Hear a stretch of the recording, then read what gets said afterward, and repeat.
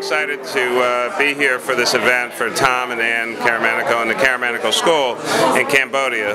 For me, education is everything. The only reason I'm mayor of the city of Philadelphia is because I was fortunate to have parents and a grandmother and other family members who pushed education, cared about education, and made sure that my sister and I received a really good education.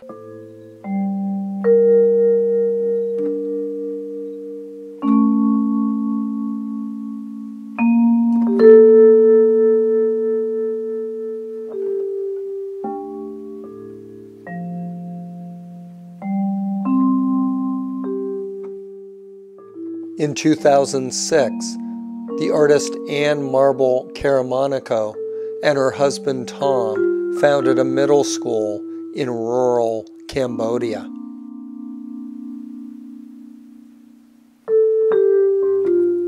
Last Thursday night, Philadelphia's Rosenfeld Gallery hosted a fundraiser for that school, along with an exhibition of Anne's art. 70% of the sales of her remarkable work will go towards helping the school and its mission to improve the lives of the children of a country subject to so much suffering over the past half-century. My name is Sowat Pan. I am from Cambodia for 30 years now. I live in Philadelphia. Were you there during the bad years?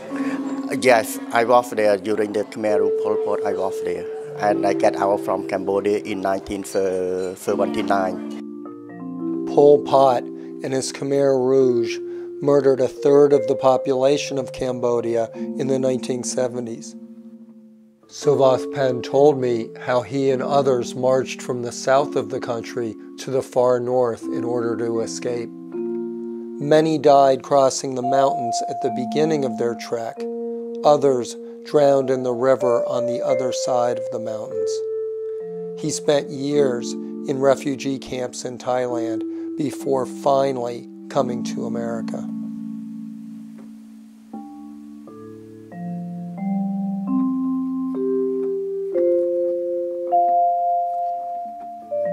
Tom and I went to Cambodia on a tour of Southeast Asia a number of years ago.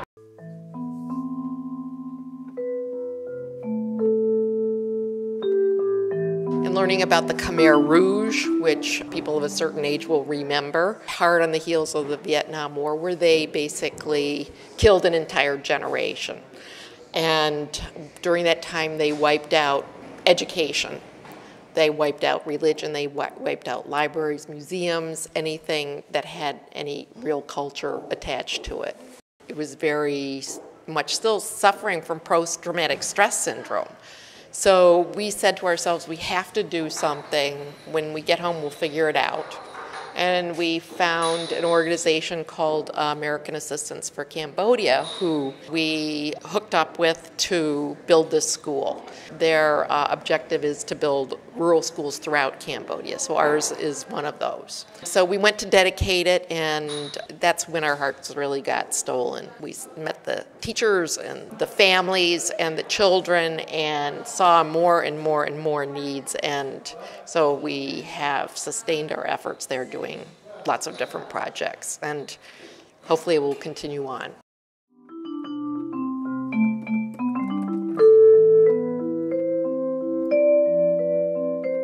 I am not very articulate about my artwork, but I will say that it comes from very deep inside. Most of the stuff has been very much informed by my Cambodia experiences. There's a stillness, there is, you might say, a Buddhist quality about them. In the more abstract works, there are forms that have come from the countryside. In the figurative work, there is a suggestion of suffering, but some redemption.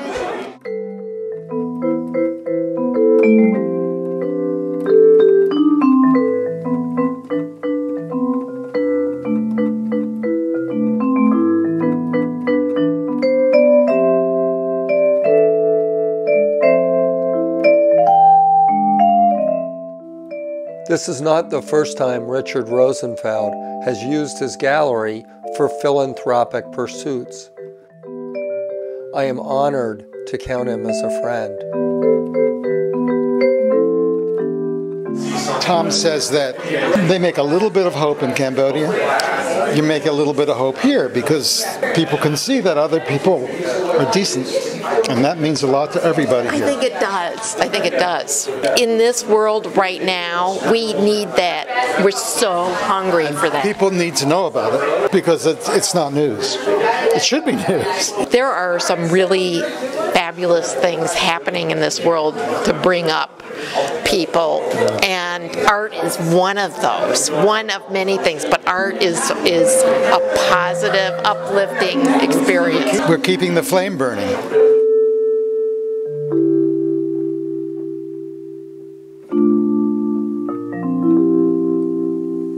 If you feel like helping out, consider making a donation to the Caramanico School Fund, or even better, buying one of Anne's beautiful artworks from the Rosenfeld Gallery in Old City, Philadelphia.